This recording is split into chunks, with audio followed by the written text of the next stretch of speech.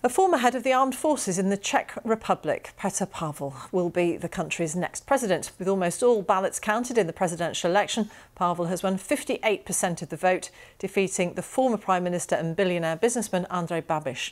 The new president is a firm supporter of NATO, which he served as a general, and of the European Union. Well, the two men have spoken in the last few hours. First, here's Petr Pavel. I would like to thank not only those who voted for me, but those who did not vote for me as well, because they made it clear that they respect democracy and they care about what this country would look like. I see values winning this election, values like truth, dignity, respect and humility. And I am convinced that these values are shared by the vast majority of us and that they are certainly worth the effort.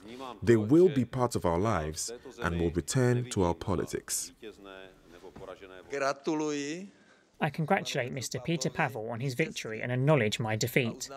I congratulate him on becoming the next president of the Czech Republic. I would like to wish him to be the president of all the citizens of the Czech Republic, to perceive their problems and to fight for the interests of the Czech Republic.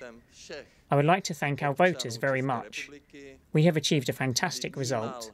Nothing ends, because we here, the ANO movement, and I was the candidate of the ANO movement, will always be here for you. Well, we're joined now by the BBC's Rob Cameron, who is at Petr Pavel's campaign headquarters in Prague. Tell us more about the winner. Well, Petr Pavel is a decorated war hero for his service in the war in the former Yugoslavia.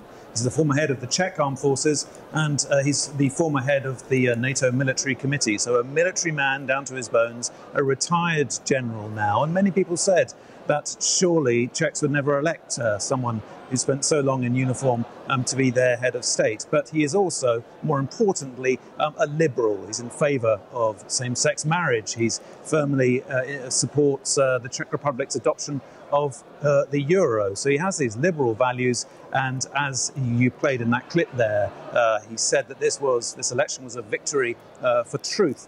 A victory for honour, for dignity. So those are the kinds of values that he has persuaded the Czechs to vote for this election and give a very resounding endorsement not only to him and those values, but a resounding defeat for Andrej Babiš.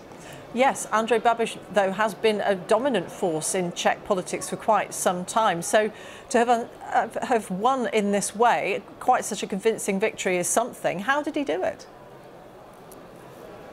Well, I think Andrej Babiš made the significant strategic error right at the beginning of this campaign that began 2 weeks ago when the two men made it through in the first round. And he decided to frame this whole campaign through the conflict in Ukraine. He put up a billboard saying, "I'm a diplomat, not a soldier. I'm not going to drag the Czech Republic into war," a clear accusation towards Mr. Pavel. And that immediately framed this election against the war in Ukraine. And that was really an own goal, because from that moment on, Mr. Babiš was attacked for his position towards supporting Ukraine, towards Russia.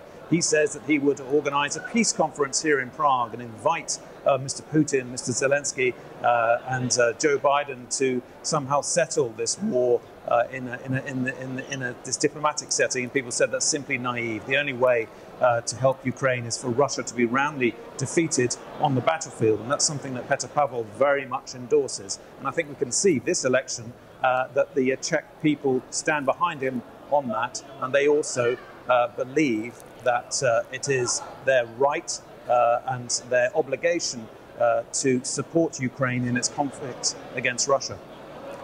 What can we expect then from Petr Pavel? I mean, we know that he is probably more oriented to the west than the east, as you said. Well, he certainly has a tough job ahead of him. 58%, it is a remarkably good result. As I say, it's a resounding defeat for Andrej Babiš. But at the same time, there is a large constituency of people, maybe not those in the big cities, maybe those people who haven't been the winners of the transformation process in this country since the fall of communism in 1989. And he now is, of course, their president too. and he has to be the president of everyone in the Czech Republic, including of those people who are very, very suspicious of the government's support, say, of Ukraine's military effort, or even their own country's membership in organisations like the EU and NATO. So he now has to win those voters who didn't vote for him. He has to win them over. Rob, for the moment, thank you very much. Rob Cameron reporting now from Prague.